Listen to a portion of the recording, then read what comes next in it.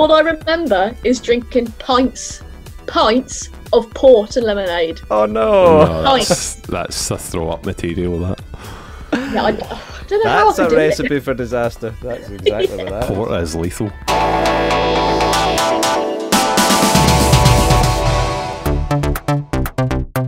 Right, I'm in, I'm good. Cool, let's go. Hi, I'm Chloe Mogg. I'm a singer-songwriter, music journalist and PR from the UK, and welcome to Dermis Mondays. Woo! Ooh, so fancy. Yeah, welcome to Dermis Mondays. I'm Ali. I'm Craig. And this week we're going to get some chat with somebody who's been helping us out with a bit of PR, Chloe Mogg. So, I'm a music journalist and PR from the West Midlands in the UK, and I've been doing PR for about 6 months now. I've been doing journalism for about 4 years, and I've been writing music for since I was about 14, and that's 10 years ago now. Yeah, and you play as well, which is cool. Yeah, so I play guitar and I play bass guitar as well. The best guitar. I agree. So what made you get into the PR side of things then, Chloe? So I've always liked, I've really liked English at school and writing poems and lyrics and all that jazz. And I used to study journalism at school and used to just love reviewing things just for the hell of it, really. And it kind of just rolled from there. I mean, I started my own blog, MOGG BLOGG, in 2017 because I was literally bored of college and wanted to just do something. And I started out by reviewing like films. I think I've got somewhere on MOGG BLOGG a film review of The Grinch, like just because I was bored one day. It's like ridiculous, but it's really good now, and I'm working hard on MOGG BLOGG and other sites as well. I work for quite a lot of publications across the web. So yeah, it's good, and it's been great having people like yourselves picking up on some reviews of the singles and the album now that it's coming out. So it makes a really big difference. We can't do it without people like yourselves that are constantly reviewing new music. There's so much of it out these days. We were just talking about that. You know, there's releases all the time. It's quite hard to stand out, but definitely having people in doing PR and doing a small review and getting in touch and doing things like this, which is cool. Yeah, exactly. I think as well with the whole pandemic and stuff, you need to help whoever you can help at the moment. Like, we're all in the same horrible boat. And level playing field people out there at the minute, then I'm happy. So I was actually saying to Ali, I was watching this interview with Bob Dylan, and it's Time magazine that's interviewing him in the 60s, and he's basically like, I don't need Time magazine, you know, and he's just like totally slating the guy, and he's like, you know, awkward. Why asking me about politics? You know, I'm just an entertainer, I'm not a politician, and all these sorts of things. But it made me think like we're on the total end of the spectrum, where it's like we're just trying to make a noise just to get people to notice us, you know. And it's like it's interesting how times have changed, isn't it? I know, yeah. I mean, like I said, with the whole pandemic, it's kind of like I don't know if you guys were doing it, but when first lockdown hit, I was live streaming like every Saturday night just to fill the gig void. So I was missing the gig so much. And then, you know, that novelty wears off, and I'm not going to say it's the same as gigs because obviously it's not, but it did fill that hole slightly, which is great. But yeah, it's been a weird time, hasn't it? Let's face it. Yeah, that wore off super fast, didn't it? I think within 3 or 4 months, it was like everybody was gearing themselves to getting set up at home and doing podcasts and doing videos. And, you know, we were talking about doing video documentary style projects before lockdown anyway, and it just kind of opened the door to starting Dermis Mondays. But it would have been more about like the practicalities of like going to a show and filming behind the scenes footage and being in the studio or recording at home, doing videos, you know, that sort of thing. But we've just had to make do with. I don't want to say it could be worse, but the internet has definitely helped me along the way. Yeah, I think as well, when you see, like, I've seen quite a few big time artists live streaming from their phone, and you're the standard really is a level playing field at the moment. If people that have got a big budget behind them can live stream from their phone, then, you know, anyone can. Actually, I think I used to watch Catherine Jenkins at Christmas time, and she was doing all these like live streams via her phone, and it's just crazy to think of. You can have all the money in the world, but still live stream on your phone. It was funny watching Jamie Oliver's cooking programme from in his house. He just Yeah. looked so fed up and defeated, you know, when he's like, yeah, you put a little bit of this and that and blah blah blah, and these kids are running in and he's like, come on kids, get out of the house, but you can see the bags under his eyes, you know, but he's like, you can tell he's not had any sleep and could probably be doing without this. Yeah, you could Yeah, probably for see sure. that on me and you now, Ali, as well. Yeah, I'm like, oh, I mean, oh. what inspired you to create an album? Like, because a lot of bands nowadays would just do like an EP or, you know, keep releasing singles, whatever. But what just inspired you to just get an album out there? Yeah, it's actually a really good question, because we talked about this a lot before. Yeah, it was a big decision. We were quite dead against having a strategy at the beginning of the project, at the beginning of the band. We thought we'll actually just put stuff out when it's ready. When a song's done, we'll release it. When a video's done, we'll release it. But I think after maybe, what was it, about 2 or 3 months in Yeah. to recording, we changed our decision to actually put releases on hold. And it's definitely a conscious decision to put some singles out before the album in quite a short period of time. And I think we're both quite big album fans anyway. Same. So we'd never wanted to lose that element. I think that... Yeah, we toyed with the idea of just putting out singles until something magically happens and we're just all of a sudden a viral massive thing, but you're just living in fantasy land. We quickly realised that the best thing to do for us was to do what we wanted to do, which was make an album. Do you know what I mean? It's like why not just take it into your own hands and just do what it is you want to do? And at the end of the day, you know, it might not go on to have millions of listeners, but I'm convinced that if you put the level of effort that we put into this album, most of the things we do, to be honest, people are going to go back when the next album comes out. You know, the people that catch on to the next one and enjoy it, hopefully will go back and, you know, check out the other one and enjoy that as its own thing as well. If you guys are huge album fans, then what would you say is your favourite all-time album? It's a silly question, that. Did I say mine first? Yeah, you say yours. Yeah, it gives us some time. Mine is Grace by Jeff Buckley. That's just the album of my life. And then probably I really like Do my we top get three. do we get to do top 3 as well then now? Yeah, do top I'll let you three. go Cool. to top three. Right, So it'd be Jeff Buckley, Grace, and then Chris Cornell, Euphoria Morning, and then maybe, I think, Pink Floyd Animals, because that album was my childhood. I love Animals. Great album. I'm not going to put too much thought into it and just say that this is my favourite 3 albums that are coming to mind right now. I would maybe say a bit of a bold one, because I don't really talk about it much, but London Calling by The Clash. It's an album I've always listened to, like, through the years. Prince, Around the World in a Day. When I got my first car, the CD player wouldn't eject, and I put that CD in, and I had to listen to it for about a year till I managed to get the CD out, and I loved it. Didn't like it when I first put it in. And number 3, I'll go for something totally random. Station to Station by Bowie, Nice. which is his kind of Coke era, where he doesn't remember recording it. He apparently lived on a diet of red pepper and a glass of milk a day. One of the albums I keep going back to is Yield by Pearl Jam. Oh yeah, okay. Like I'm a grunge girl, so I love that. I kind of grew up in 90s and early noughties grunge bands, and it's maybe not something that I listen to at the currently, but it's always... You always reference it. You're always it's always a reference. Yeah, you're always like, that reminds me of that bit from that Pearl Jam song. And you try to remember the album, and then you're like, oh yeah, it's the album. It's Evolution, baby! Da, da, da, da, da, da. Love that song. Destroy Rock and Roll by Milo. Yeah, it's a great album. Is a kind of one that comes to mind. A third one, I'm going to go Prince, and I'm going to go Purple Rain. Yep. Can't go wrong with that.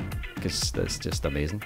Yeah. It's funny because, like, doing the PR campaign, we've referenced a lot of bands, and you know, some of my, like, I love Alison Goldfrapp. Just like, she's amazing. The style, the visuals, the way she puts music across, the music itself is amazing, and a big LCD sound system fan as well. So growing up, definitely grunge. As I've got a wee bit older, definitely a lot more synth electronic tunes. So funny, because probably Milo, the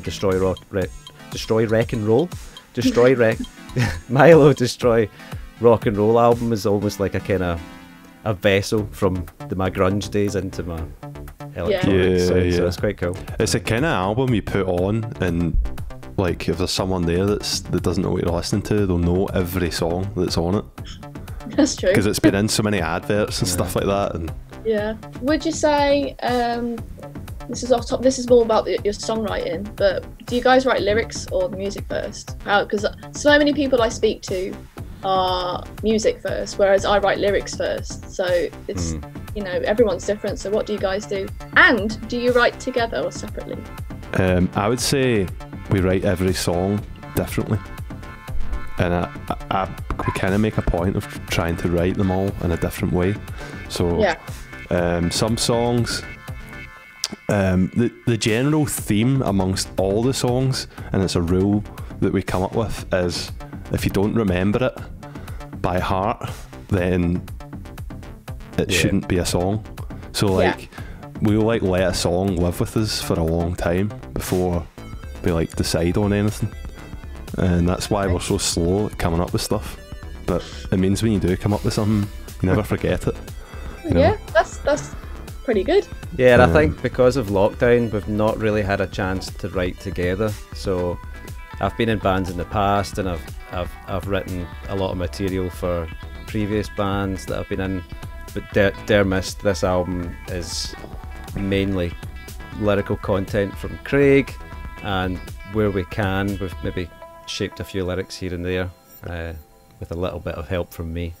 But that's something we're looking forward to in the future, once we're able to work together closer. I think writing a song together, don't know if I fancy doing that over Zoom. No, I've been because I'm recording my album at the moment.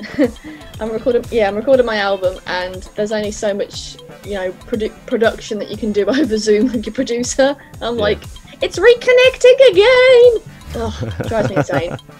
So what's the sound of the album going to be then? Is it going to be? I don't like being fully limited to one avenue. I've always been quite like like I just mentioned, my main influences are Jeff Buckley and Chris Cornell, but like I love stuff like Frank Zappa and really weird stuff as well. Yes, good album. And I'm very much like my main goal is just never be limited to one rule book and just do what makes me happy, basically. And we've recorded 4 tracks so far for the album, and there's 3 already out. One's kind of like trip hop electronic. The second one is still kind of got like a 07 trip hop vibe to it. And then the recent one I've just released is very alternative rock, Jeff Buckley, Radiohead kind of vibe. And then the 4th one, which we haven't released yet, is I said to some people that it sounded a bit like Soundgarden met up with My Bloody Valentine and just created this pile of mess. But so it's like shoegazy grunge. It's a bit weird. I'm looking forward to hearing this. Did we get a sneak preview? I'm sure you can at some stage, but it's not quite ready yet. The trip hop, like you say that, it's actually a really good genre, trip hop, because it's aged well. Like a lot of dance style music hasn't aged well, but trip hop, when you go back to it, like the vast majority of it as a genre, it sounds good, you know. Trip hop's mainly been a main influence because of playing bass. I've always liked stuff that's got a really cool groove to it. And I don't know, I fell in love with trip hop at college, and it's like, yeah, this is really, really cool. It's like, you know, Massive Attack and stuff like that. But 07 are up there with like my favourite bands ever, favourite duos ever. And they're kind of like acid jazz trip hop. I just think it's just aged so well. And it also, like, it's crazy to think that Sia was in 07. Like, that still blows my mind.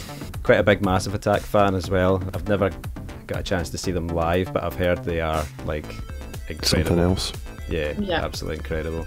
My friend saw them live with Elizabeth Fraser singing Teardrop, and he was like, it's just, my whole life just paused, and I was just zoned in. I was so jealous. So I love those wee moments where you know you're part of something that's affected you so much that you'll remember it for the rest of your life. And I don't know if you've ever heard of a band from Bristol, the Nordic Giants. They're kind of an instrumental band, but they're a two-piece, drums and keys, and the keyboard player plays some trumpet as well, which is mental. It was a drummer that plays the trumpet, man. Get it right. Was it the drummer? Was it? I thought it was, did they not both play? I'm sure the keyboard player plays as well. No, I always remember that. It was a drummer playing the trumpet. I was like, that's just showing off now. It's incredible. They dress up in like sort of Last of the Mohicans, like feathered headdresses and things, and body paint, and it sounds amazing. It is amazing. It is amazing. It's one of the best things I've ever seen. But they have projected films in the background, so they're side of stage, and then they've got a big projection in the centre, and it's like really high quality movie produced clips, and they compose the music to go along with the video. Sounds amazing. So you're watching, I think one of the videos is about a family that are on vacation, and they run out of oxygen. They go down by a lake and they run out of oxygen. Yeah, and they end up having this fight over these oxygen tanks, and it goes from this really happy sounding musical piece to a really frantic, high energy race to the. It's like who's the last to survive? You know, it's really hard hitting. But their stuff is like really mind blowing when you see them live. And I remember it was King Tut's, and it was thumping. The sound was huge, and just watching the visuals as well. I remember just thinking, this is life changing. Like, this is the best thing I think I've ever seen. Made you think about yourself. I've got to shape up, man.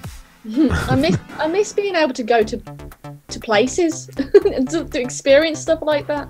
We're so excited about being able to perform this album live, and we don't know when that's going to be, but we got a wee flavour of what the live sound will be like. We've filmed some studio live sessions with Jamie, who's a drummer in a Glasgow band called Bad Mannequins. They're really another amazing two-piece band, and Ross, who's the singer in Bad Mannequins, he used to play bass with Texas, and he does a lot of production work, and we've worked with him in the past on some demos. It was nice just to get in and play, you know, albeit socially distant and not able to hug each other and things like that. The stuff we've put together sounds really good, so we'll have some live studio recordings to come out very soon. They're actually going to be part of an online Glasgow festival in March, so yeah. Queen Margaret Drive Spring Fling, 22nd to the 28th of March. That's it. You know more than us. My phone. my friend Rosie Bands, I think she's from Glasgow actually. How are you going to navigate the current climate then, in terms of playing live? Are you going to put a band together, or are you going to do studio style stuff, or are you just going to live stream it?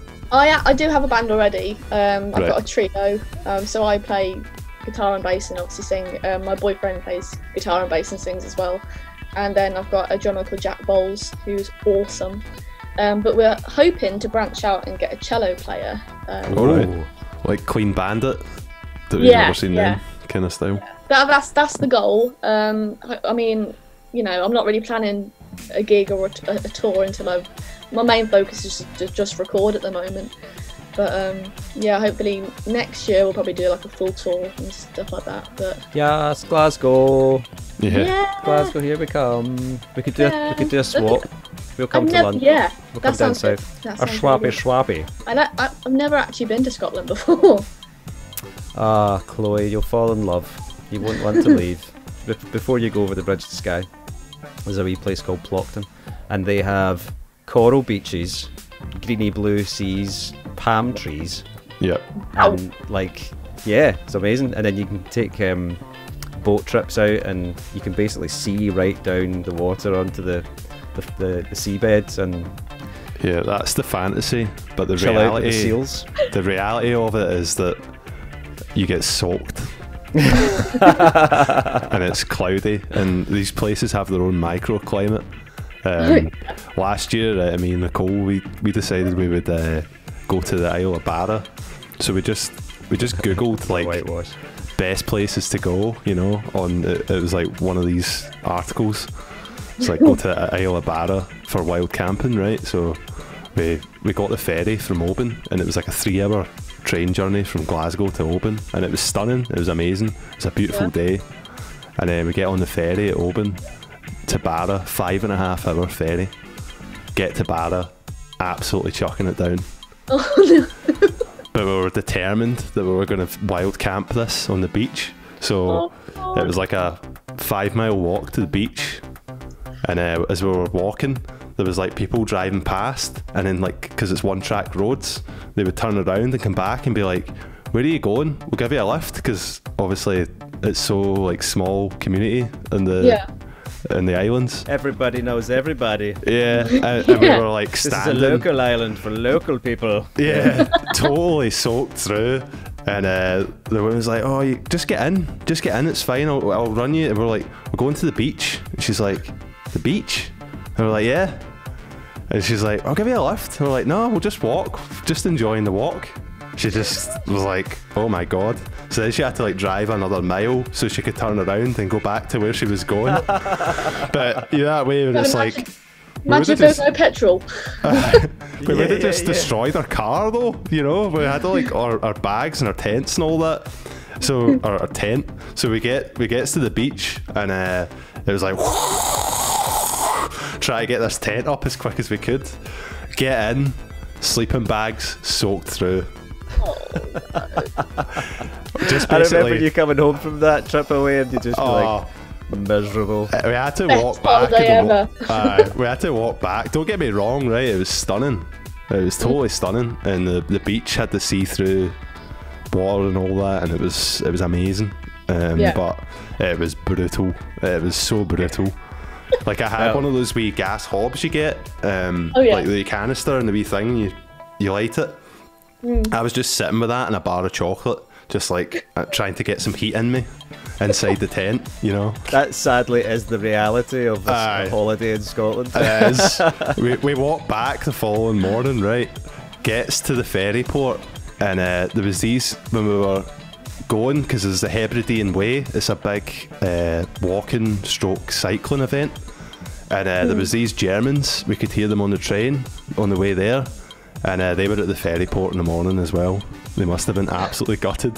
They'd brought their like carbon fibre bikes all the way from Germany, you know, and must have been really looking forward to doing this big trip, and just got totally washed out like us. So we're not selling it very well, Craig. Yeah. I was just going to say that. You guys aren't selling it well to me. No, it's incredible. Unforgettable. That's a good. It's unforgettable. Yeah, unforgettable is good. It's the icing on the cake when you get good weather. You know, it's incredible. And driving through Glencoe and up the west coast of Scotland, it's maybe not quite New Zealand, but it's pretty close. There's loads of wee venues up there as well. There's venues in Skye and up in Inverness, and on the islands as well. There's lots of places that are always looking for bands to come and play. But yeah, I mean, I'll take anything at the minute. I just don't want to be in my room anymore. This is I don't want to say normal, because what is that? But you know, I've learned to live like this, and we all have now. It's something that, you know, we can do, but I'm optimistic that good times are coming. I think they'll be this year. I hope anyway. Yeah, I think they will be, and even if the summer doesn't go ahead for festivals and holidays and things, it'll come in October, November, December. The winter events will all start happening, and November's I quite like November for the kind of gig season. There seems to be quite a lot of good stuff happening that time of year, and of course nobody will be able to get booked in to play anywhere because all the gigs will be rescheduled, you know. So that's the other. That'll be a backlog. We might need to wait till 2022 to be able to book a venue. Yeah, there'll be people having weddings at King Tut's and Nice and Sleazy's and stuff like that, because all the other venues have been booked out. Imagine getting married in nice and sleazies. Right, should we wrap it up because we're getting on? I've got a staff quiz night tonight, so I'm going to be jumping nice. on. Yeah. Is it sad that I'm actually looking forward to it?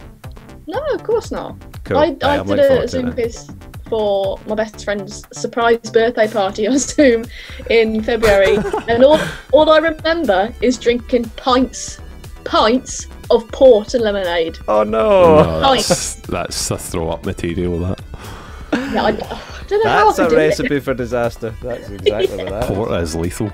And on that note, we would like to thank you, Chloe, for coming on Thank you Dermot very much. Mondays and being part of this fantastic wee episode. It's Thank been you so great much for having having me. Also, we need to say as well, if you did enjoy this, remember to like and subscribe. Like, share, And, and subscribe. Let us know what you think down in the comments. Thanks for tuning in. You've been watching Dermot Mondays. Toodle pip. Toodle pip. Toodle pip. Do your best Scottish accent, it'd be funny. Oh Yeah. no. No. Toodle pip. That was quite good. Yeah, that was good. A wee bit Irish in there as well. Yeah. See ya! Bye! Bye.